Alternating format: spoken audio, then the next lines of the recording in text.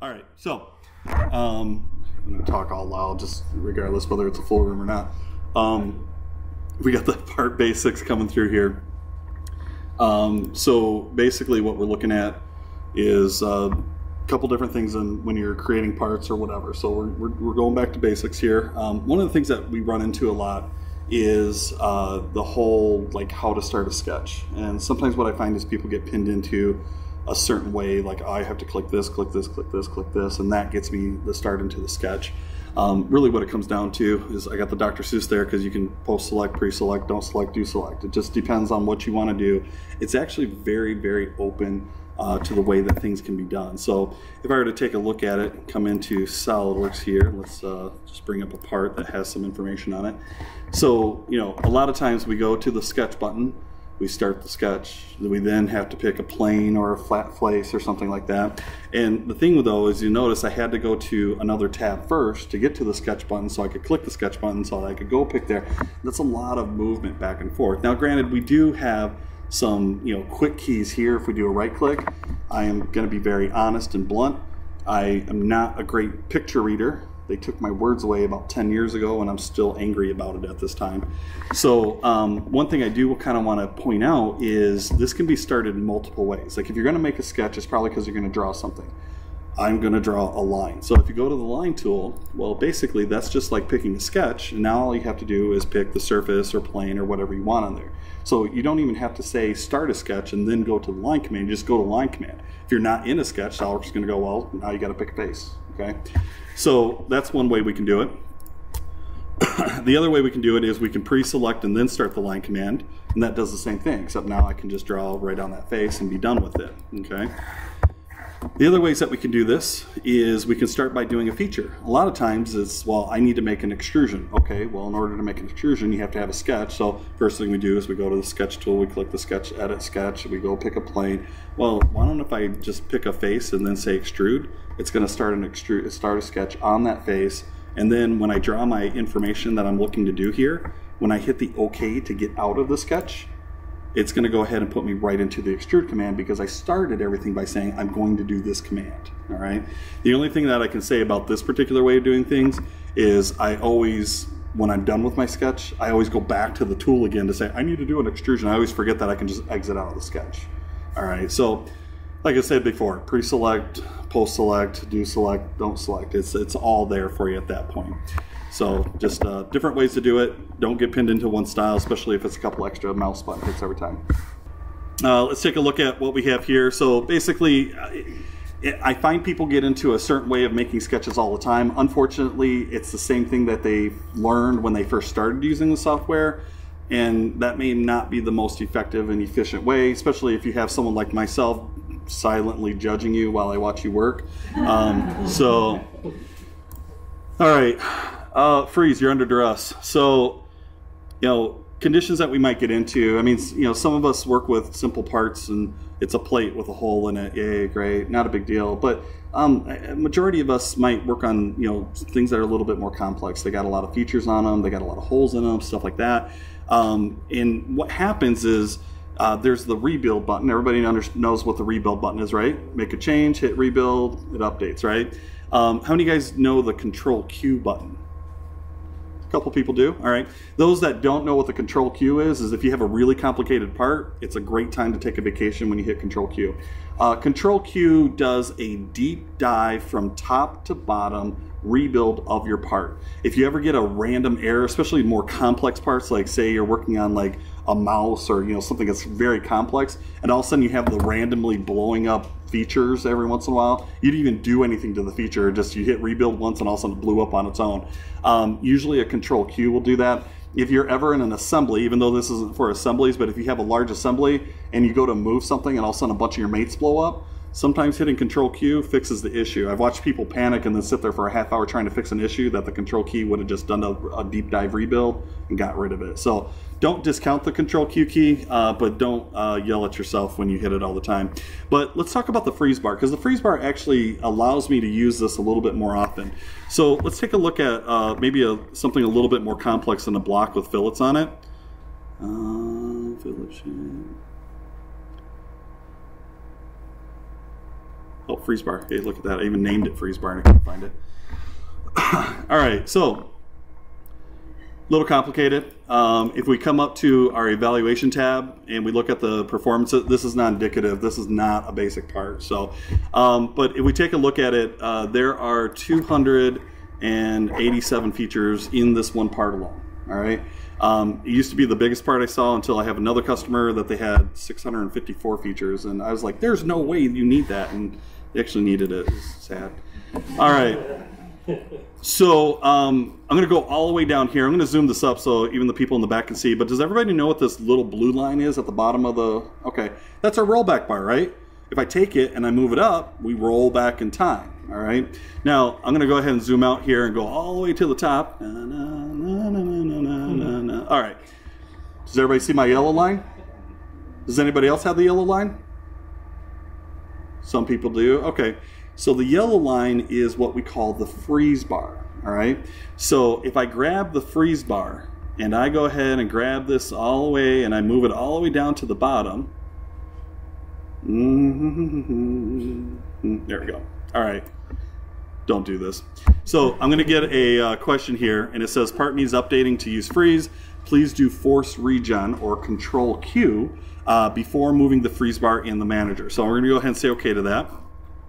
And I'm going to hit control Q. And the reason I'm hitting control Q is that SOLIDWORKS is doing one last regenerative rebuild to make sure everything has been calculated correctly.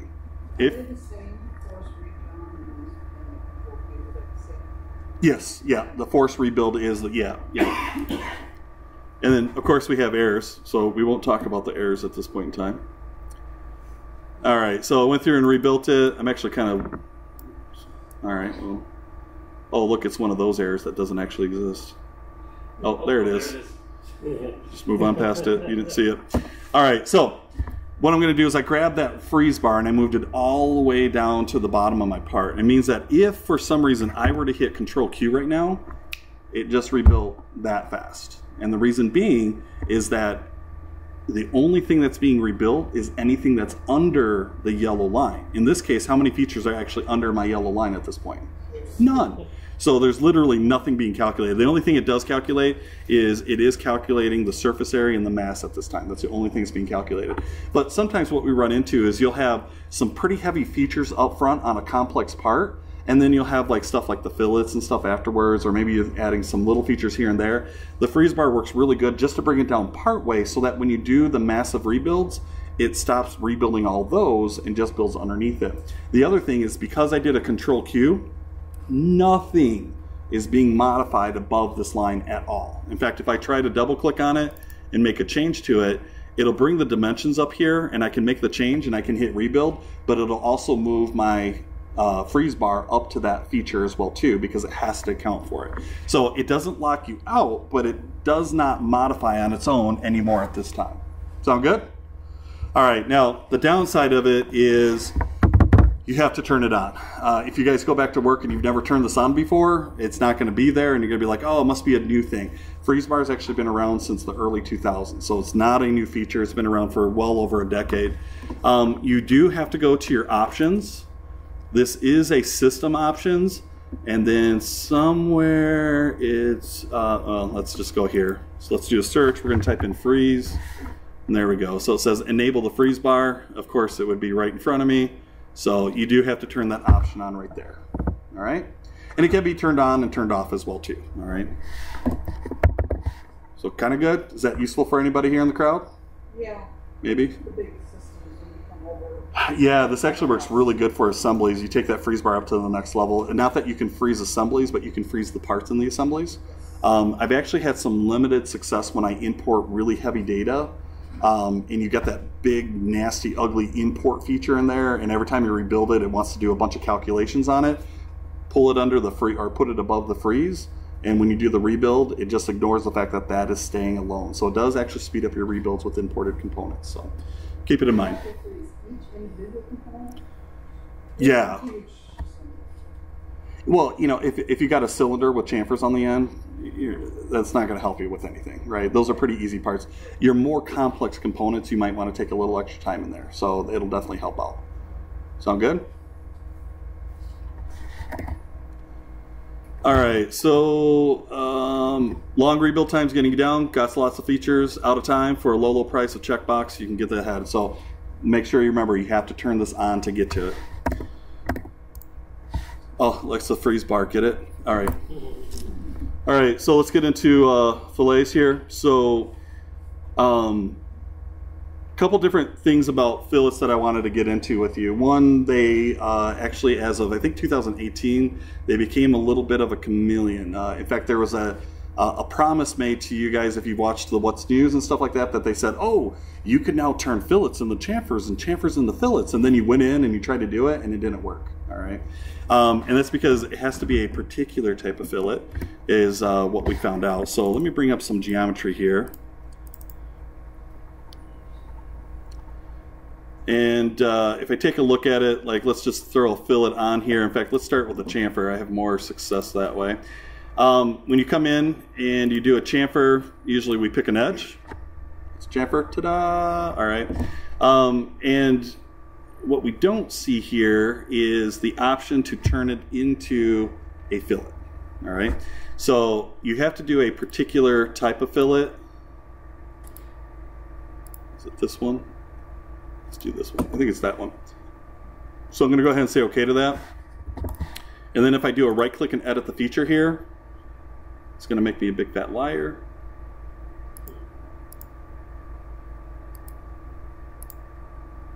This is what happens when you think you know what's going on, but you really don't know what's going on. All right, let's try one more time here.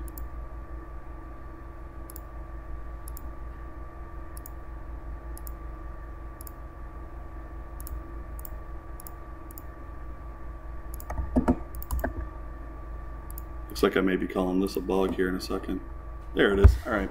So in this particular case, I did do what's called a face fillet, which I pick one face, put another face in, I get a fillet between them. When I go back to modify it though, you will see that these do change. So yeah, it was the one button I didn't click is the one that it works for. So make sure you pay attention to the icon there. But I can actually take that very quickly and turn it into a chamfer and vice versa, just to make sure that I know what I'm talking about. So you have to pick the faces. Yeah, you can't just pick an edge, unfortunately. So, no,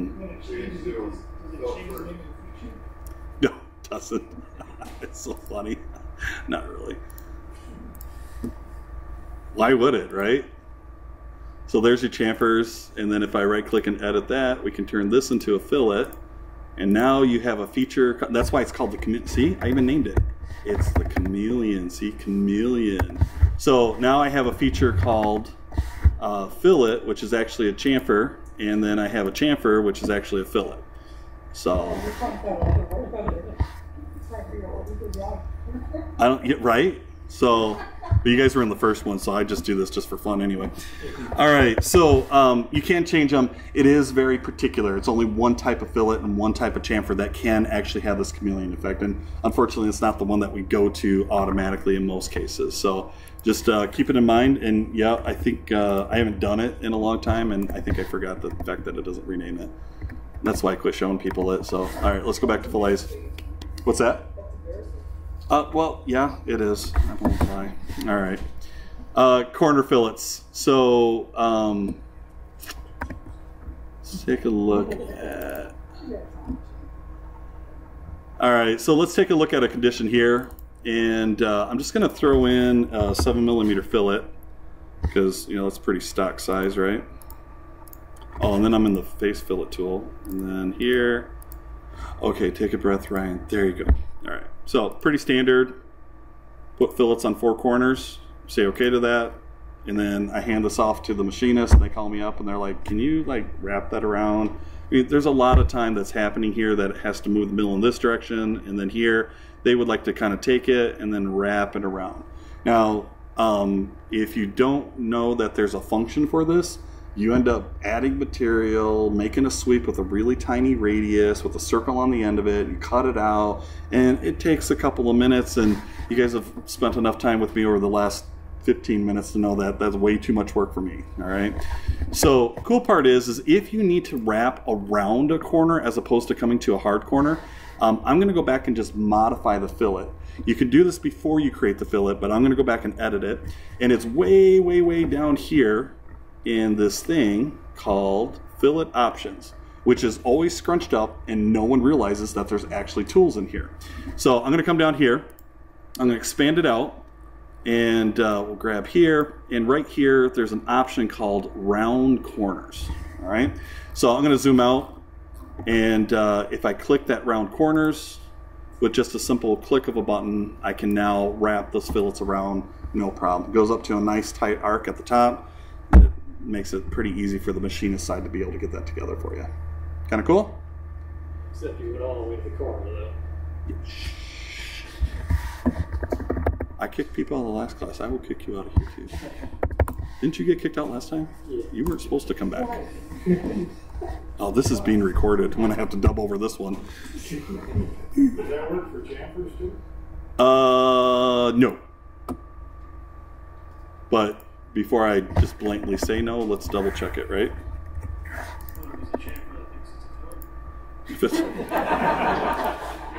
Well, you can't wrap corners with a face fillet, so technically no. I'm gonna say no. Yeah, no, it doesn't do with fillets. It'd be down here. So that sounds like an enhancement request. Good luck. All right, different shapes. Fillets can be of different shapes. Really, this is more for product designers and stuff like that as you get into it. What I found is I have to deal with some product designers from various companies like Steelcase and Whirlpool, their design studio and stuff like that. They actually use SolidWorks. And it kind of took me aback a little bit. I will say I'm a traditional mechanical designer. I make machine components and all that good stuff. And then when I put two fillets on and it makes it look all nice, I'm very proud of myself. But you do show a product designer and they kind of like, oh, that's nice, you know. And it's like, well, what's the problem? It's got roundy corners on it, right? Well, the problem is it doesn't look nice in a product setting. You know, like if I had regular fillets on my mouse, I'd be like, well, that looks clunky. I mean, go back to the old 3-button mouse that was like, you know, like make a block, put a chamfer on, put some fillets on. Woo-hoo. Like, yeah, great. All right, so let's take a look at some of the options here. There's actually a ton of options. I'm not going to go through them all, but I am going to point out where they can be found. So the main couple of places here is, I'll just pick this edge so we can kind of see it as we do it here, is one, symmetric. Symmetric is the regular round radius that we're used to. You get in there with the ball nose and be good with it. You can actually make it asymmetric now as well too. This is going to give you, it's going to be a parabola as opposed to a circle, okay? And so basically what you do is you give the major and minor axes in here. So if I say 3.5, you'll see that it goes down 3.5, but it's 7 this way, and it kind of gives you that nice sweepy swoopy type of operation there, okay? Previous to this coming into play, and this has been around for probably at least 4 years. So this is not brand new technology, but it's kind of hidden in with all these other options. Prior to this, this was basically the easiest way to do this was a whole bunch of surface operations. So you would get in there and do some offsets and put in some sweeps and stuff like that. Now you do have the ability to change not only whether it's symmetric or asymmetric, but you can also change your profile down here as well too. I went back to symmetric, and one of the other options is to do what's called a conic row or conic radius. Same thing, just it's a different input into it, okay? So a conic basically allows me to switch it up and kind of ease into items here. Let me go ahead and make this about 10 millimeters. And so that's gonna be the radius, the offset from the end to here.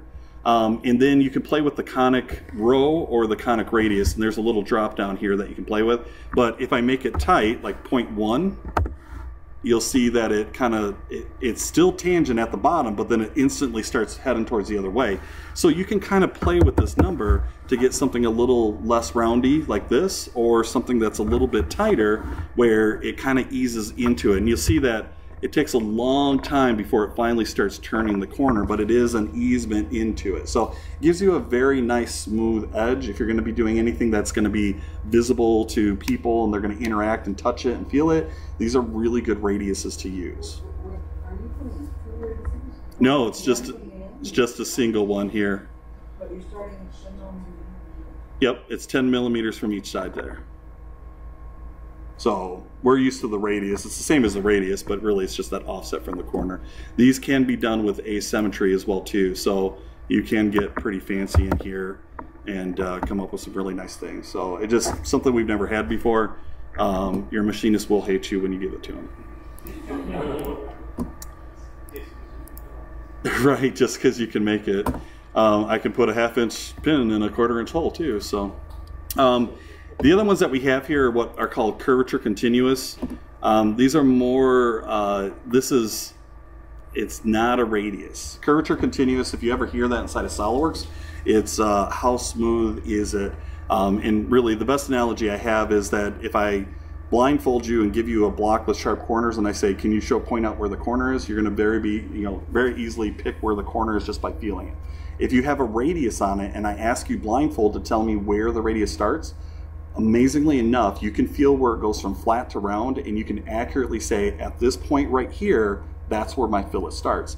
When you do curvature continuous, you'll know that you've gone into a curve, but you'll never feel when it went from flat to round. Okay, so it gives you a very smooth transition, and that's all it is. Once again, a lot of these tools that we have here, previous to us having the capability, there was a bunch of surfacing and lofting and stuff that needed to happen to get these to work. So these are really nice tools if you've ever had to do this previously. Well, it looks like that, but not with less lines. Yeah, and actually, a good way to kind of show it here, we can virtually feel this. Well, no, that sounds weird.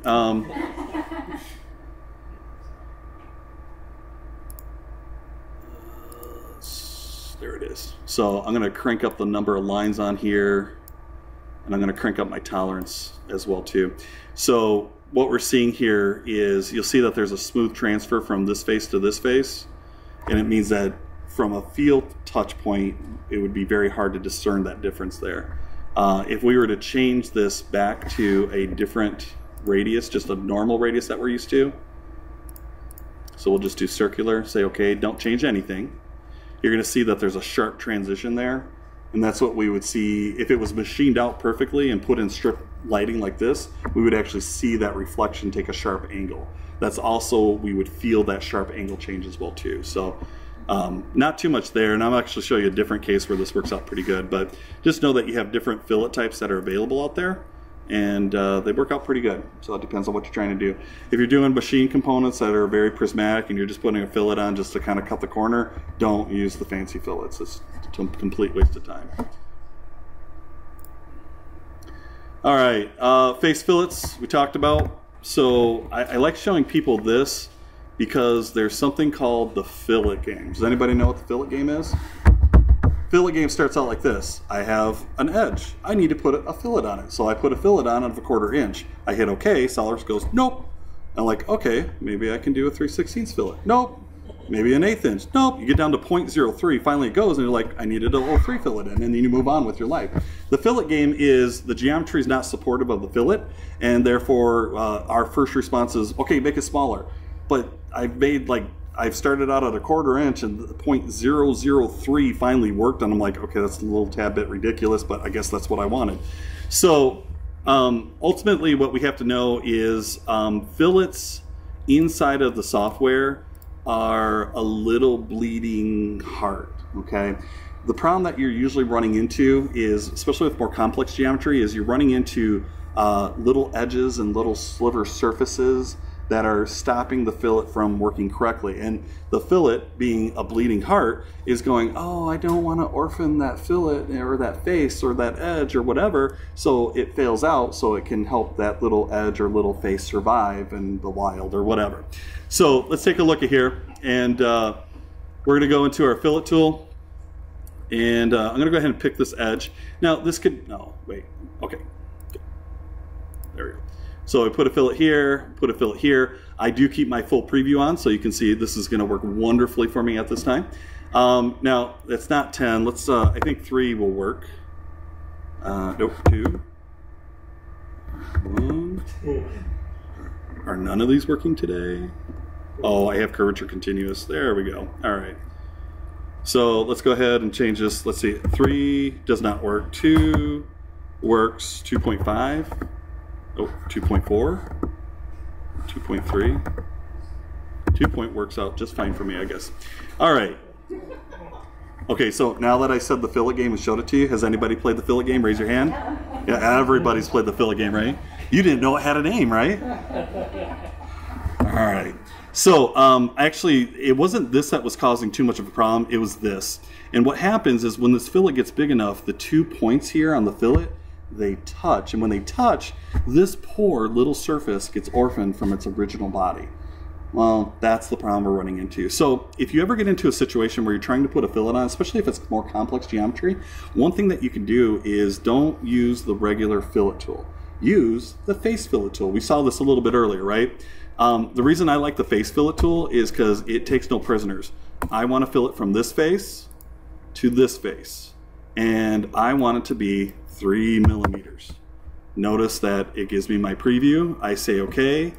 And it doesn't care that it's going to orphan it. So where the regular fillet is a bleeding heart, the face fillet is a jackbooted stomper, and it just goes, I don't care about you. It kicks deer on the weekend and probably kicks little puppy dogs. So the fillet game is actually played opposite with the face fillets. So if you go to put a fillet in and you're using a face fillet and it fails, did you notice that when it was set at 2 millimeters, it failed out? So it's bleeding heart in the opposite way. It's like, if I'm not ruining someone's life, I'm not going to work for you. All right. So keep that in mind. So if a face fillet fails, you play the opposite fillet game, which is you have to go bigger to get it to work. And if you don't want it to go bigger, then you go to the other fillet. And if that fillet, you don't want it to go smaller, you go back to the face fillet. So now you guys actually have a little bit of choice there going on. Sound good? All right. Jackbooted. Gangster. All right, not all that complex is really what it comes down to. All right, so make sure you play with your fillets as much as possible. All right, wrapping, yo, NWA, right? Nobody? All right.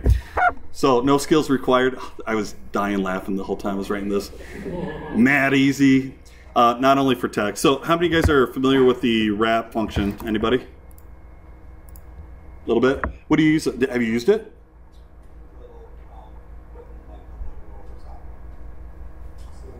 Something or other, right, like that, something around. Okay, so really what it comes down to, and this doesn't have to be text per se, although I can write some text here, so let's go ahead and start typing.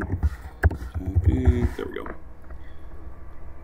Wait, that's too many letters. There we go. And then we'll say okay to that, and then we'll actually move that over. So I made sure it was blue text on a blue part, so it was really easy to see. And then we're going to get out of here. The wrap function actually is one of the tools that's not available right here at this time. But if you go to Insert Features, you will see the wrap function in here somewhere. There it is. And then it's going to ask me a couple questions. This is a little bit of a pre-select, post-select. So we're talking about sketches, and we're like, doesn't matter how you do it. This one, get out of it. We're going to grab the text first, or the sketch first, and then we're going to go into that command. And it'll ask me a lot less questions. So you have a couple different choices here. Basically, when you wrap the text, you can have it not only wrap the sketch around and extrude it, or you can cut it in, or you can do what's called a split function, where it'll just make the edge of the text on the surface itself, not extrude it, not do anything. I actually use this a lot when I'm doing like decal work and I want to paint like pinstriping. I'll use this function like that. Now there is 2 wrap methodologies down here. The spline surface here is newer to the software. It's been around for a couple years, but it used to be you could only do this on cylinders or cones. No spheres. If you know, I guess you could wrap flat stuff too. I mean, start a sketch on it. It's doing the same thing, right? But now with this option here, you can pretty much do any surface. And I've had some fairly complex surfaces, and I'm not talking about the project sketch. If you've ever projected a sketch up to a surface, when you line those up, that sketch lined up perfectly with the projection. This will literally wrap it around the items. So if I take a look at this one, let's go ahead and zoom out here. The face that I want to wrap it on is right here. We can actually see it wrapping it around at that time. So I'll go ahead and say okay to that. This is pretty straightforward. Extrudes it out whatever you want it to be, but it should work pretty well. This is one of those, I think it's an underused tool for the most part. But when you do need it, I haven't had too many issues with it up to date. Sound good? That's your wrapping you. Multi-bodies. Really, there's a couple different things you can do with multi-bodies. How many people are familiar with multi-bodies? A little bit here, a little bit there, maybe no? All right. So I want to show you some kind of common techniques that are out there just to kind of get you into it, show you a couple things with mirror, and then even using these as almost like pseudo assemblies as well too. They can be pretty beneficial that way as well too. So let me get in and open, let's see, bridging, there we go. So one of the things that I kind of harp on, especially as a trainer, as a long-time user of the software, is I harp a lot on design intent. And I argue a lot with people because it's the usual argument is I don't have time for design intent. And my usual response to I don't have time for design intent was apparently you've got lots of time to fix a lot of crap or do extra work. All right. My whole thing inside of SolidWorks is you put 10 minutes in, you're going to get an hour out of the software. If I cut 10 minutes and I try to cut corners, I'm going to have to work an extra hour later on. So I'm very cognizant about cutting corners just to get something done up front. If I can spend just even an extra minute, sometimes it's well worth that extra minute's worth of time. All right. So one of the things that I want to talk about here is when you're designing something. So design intent, really, we're trying to focus on what's important here. Now, in this particular case, I've got two bosses. They're connecting two items together. And when I'm designing this, those are the important parts of my design because those have to connect to something. Now, when I have something like this would be what's called a multi-body. I have two solids that are not touching each other. And one of the common things that I use this for is something that we call a bridging technique. I have two or more items that are important in my design. I don't really care how they're connected. That's something that comes a little bit later, all right? So I go through, I find out the position for this, and it's exactly where it needs to be. And then I find the position for this, and it's exactly where it needs to be. But in order to get this to work as a real part, I can't just have two bosses floating in place. So my next step is to bridge the parts together to make a single continuous piece.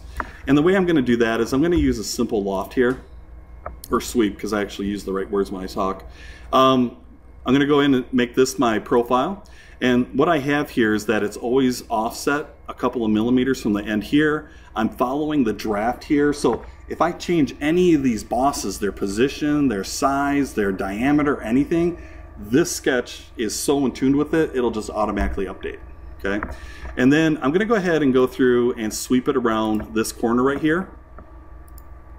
And then let's make it a little bit fancier and tell SolidWorks that we wanna use this as a guide curve. So it will actually go ahead and stretch that piece as it rounds the corner there, okay? So I'm gonna go ahead and say okay to that. Now, ideally, in the past, what would happen is you go back to before we had multi-bodies, and I would have to make one boss, then I'd have to make the L section out into the middle of nowhere, and then I'd have to get my other boss to lay on top of it. It was somewhat difficult. Sometimes you had a lot of reference geometry in your sketches, you had a bunch of extra work and a bunch of upfront thinking. Here, I just have the two pieces that I had to worry about, and then I went back later and just put them together. So if I make a change to it, so if I double click on the boss down here, and maybe I need to move this down from 150 to 200, that's going to work out okay there. If I change this from, say, 5 degrees to 2 degrees, and even if I change this to a smaller diameter, so let's change this to 80. When I hit the rebuild button, we can see that everything updates together. What it is I don't really care about the bridging. I don't worry about it. It's not something I have to follow up with. It's not something I had to think about. It just works because it's based on the positions of everything else. Kind of make sense? So this is the little bit of extra thinking that if you put into it, did you notice how quickly my changes happen? And I changed a lot there. Positioning, angles, distance, all kinds of things. And it just updated automatically. Fair enough? All right, keep it in mind. A couple minutes of thinking up front can probably save you a lot of time on the backside. Or if you have a younger, newer person into it, you just hit them with the soap in the sock until they figure it out. Okay. There was a conversation held earlier. All right. All right, so, but let's look what else we could do with common bodies here, or multi-bodies. So in a case like this, what I have is I've got a nice little sheet here. And I went ahead and what I need to do is I need to make something that kind of doesn't look like that. Kind of has this shape in it, but I want to have like a crisscross grid inside of here. Okay, so I've gone through, and just to kind of see what this is, it's a simple thin. It's not a surface, it's just a thin revolve. I've got an extrusion going through there. These are separate bodies, so I shelled out this block, so I can basically, I'm just working on this. And then I threw a rib in there. And then I went ahead and did a pattern. Now, I'm gonna go ahead and come in here and I'm gonna create a mirror. What I wanna do is I wanna create the cross pattern in here. Well, that would be another rib and another pattern, but what if I were just to come down here to bodies and then say, I wanna mirror this whole thing. I don't care how many features are in it, it's just the whole thing, the way it looks right now. And then I'm gonna mirror it around the plane in the center here. And then I'm gonna go ahead and I'm gonna tell SOLIDWORKS that I wanna merge these together. So it is gonna create two bodies, but then as soon as I hit the merge together, that gives me a nice little honeycomb feature pretty quickly. Okay. Now I'm gonna turn that other body back on here. There it is. And one of the things that you can do is make more complex shapes with simple shapes. It's really what it comes down to. So I'm going to come in, go to Insert, I'm going to go to Features, and I'm going to do something called a Combine. Now when you do a Combine, you can either add bodies together to make a single continuous body. You can do a subtraction. This is actually a function I used a lot when I did machine work and I had a nest for a part. I'd take a block, I'd take the part and I'd shove it into the nest, and then I'd say subtract the part from there. And it left a nice perfect impression into the nest for me. Worked out pretty good. Not here, no. You weren't supposed to pick up the whole offset thing. That was a surface offset, but yes. All right, so the other one that we have in here is what we call combine. Combine's kind of cool because it's if I have two bodies that intermesh together, when I do the common option, what's left over is where the bodies actually intersected. So if I were to pick this and pick this and say, okay, what's left over where they intersected, and it gives me a fairly complex shape with not a lot of work. Simple revolve, simple rib, simple pattern, and then have those pieces come together. So you can do some pretty complex stuff. And actually, if I show, you know, when I first saw this part, I instantly was like, well, it's going to be a surface, then I can do this, and I can wrap this, and I can do this. Like I already had 20 features lined up of how I was going to do this. This is nothing, right? So when you get to complex situations, be a little careful with it. Sometimes simple solutions are the answers, okay? Another thing that you want to pay attention to is this actually works really good if you have to get a 2D drawing and turn it into a three-dimensional part. There's a whole 2D to 3D toolbar. We're not going to go into it here, but definitely give you something to look at. But when you bring in a 3-view sketch or even a multi-view sketch, what you could do is you could pick the view that's the front. You just draw a window around it in the sketch, and then you tell SOLIDWORKS that that's the front view, and it pops it onto the front plane. And then you can go to the top view in this 2D drawing. You can pick all the pieces in the top view and say, put it in the top view, and it actually rotates it in space and keeps it lined up. So you can do this kind of conversion, and then it gives you like a glass box, and there's a whole bunch of tools that allow you to quickly extrude and do all kinds of stuff. So there's some really cool things you could do with that, but usually once I get it on the front, the top, and the right, I extrude one block this way, one block this way, one block down, and where all three of those are intersecting together, I tell it to remove everything else, and I have the part sitting there pretty as can be in most cases. If not, it's a really close analogy to it and just a little bit more work to get it finalized. So pretty cool function with that combine. You do lots of cool things with it, especially if you start thinking outside the box.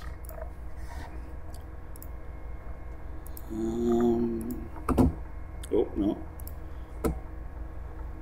Pseudo assemblies. Basically, really just to kind of show it to you more than anything else. So, nice little wagon. If you're taking the sheet metal course, that's where I ripped it from. So basically, this is made of multiple parts and pieces. In fact, I have a cut list here.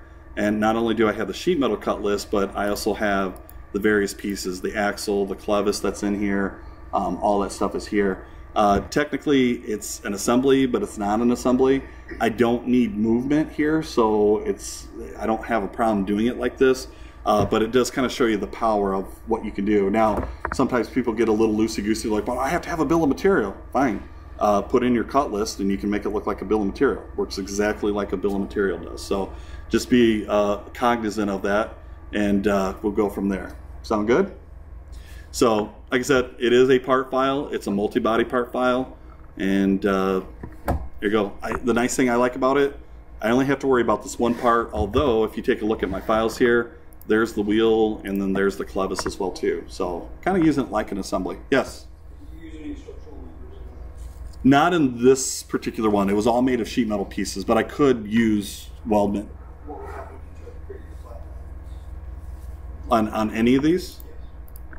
I right click and hit flat pattern, and it shows me the flat pattern.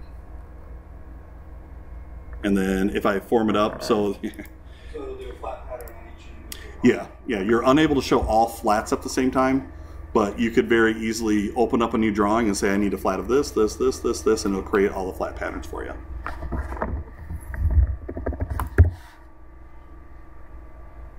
All right, so like I said, pseudo assemblies. I actually use these, especially if you're getting any kind of electronics. You get a circuit board and it's got 300 freaking transistors and resistors and everything on it. Grab everything as an assembly, file save as a part, throw all the other stuff away. You have a part that's complicated, but it's just one file you gotta kind of manage at that time. So lots of different cool ways you can utilize it. All right, fixing broken drums and parts. Has anybody ever tried to make a change to a part and it blew up on it? Raise your hand. Everybody, right? Okay. Nothing I can do. All right, there is a method. So, no, there's actually a method. It is something that if you take a breath, and actually it's one of the things down here. You know, things break. Take a breath. Parametrics are the way parametrics work. This happens. Period.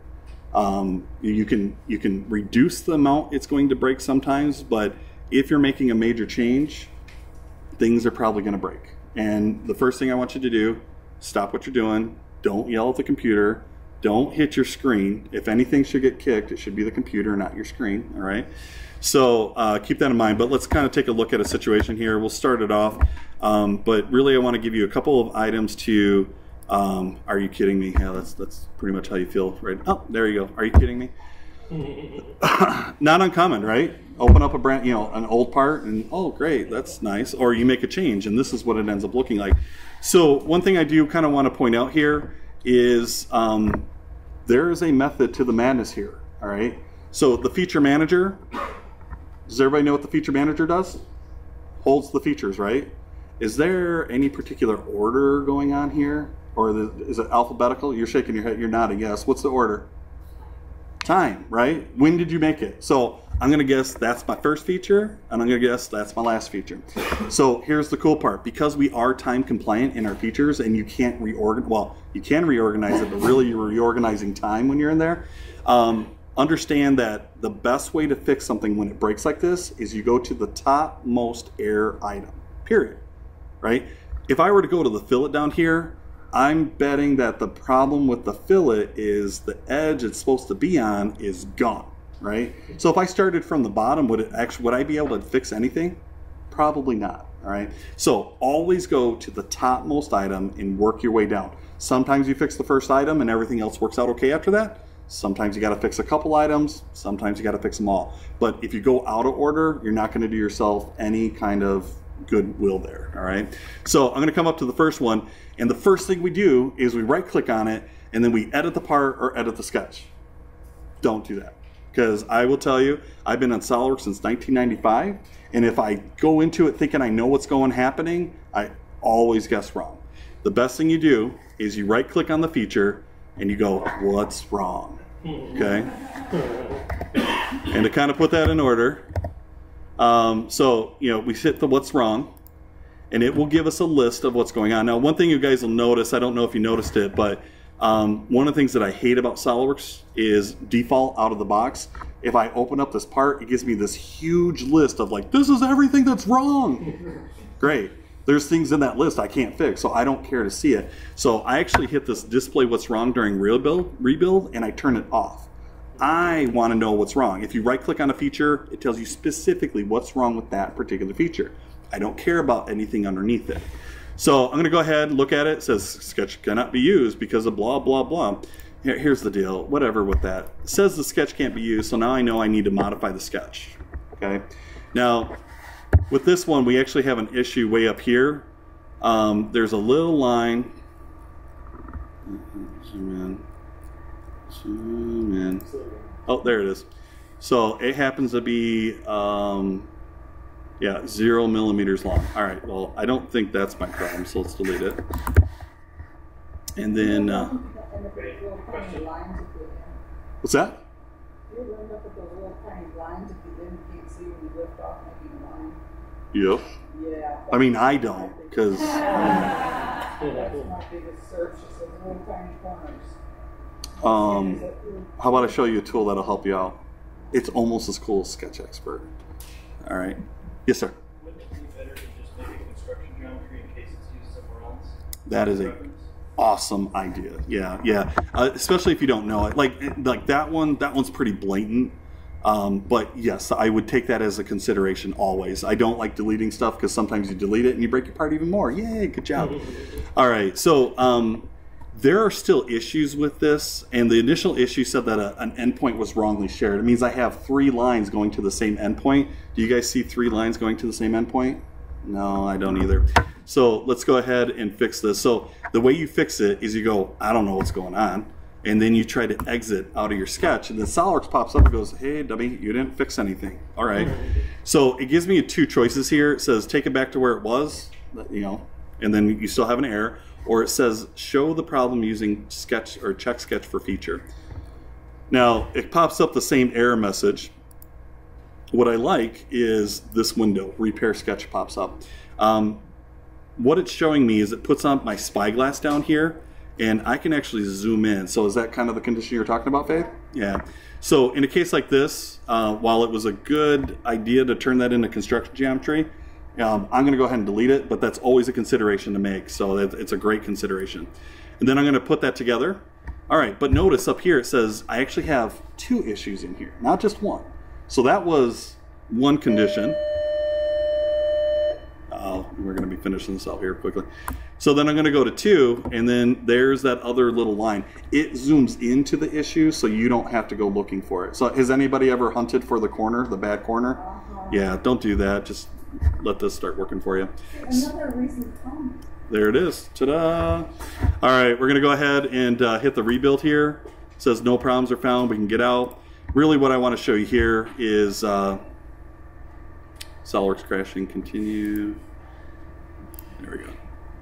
All right, really what I want to show you there. I still have some issues in here, but notice once I fixed the first issue, there was a nice cascade effect that happened here, and it opened everything up for us. All right. So if anything, what's wrong? Nothing. Okay, something's wrong. Take a breath. Parametrics will do this to you, especially if you're making gross changes. The deleting and turning things into construction line is a major issue that you run into. That's why we tell people don't delete things, because you might be deleting a reference for another sketch, which is going to blow up that sketch, which blows up the feature, which causes another. So it's always this cascade thing, and it's not don't do anything. Just be aware that this can happen, and when your errors pop up, go to the topmost error and work your way down. Now, once again, that's not an assemblies class in here, but if you guys have ever been in an assembly and all of a sudden your mates go all bad, the whole go to the top mate and work your way down doesn't work. So don't try it at an assembly. Come back, look online even as well too. I've got a couple of things out there that talk about why mates don't work the same way. Okay? Oh, I guess that was it. Look at that. Thank you for your time. I appreciate it.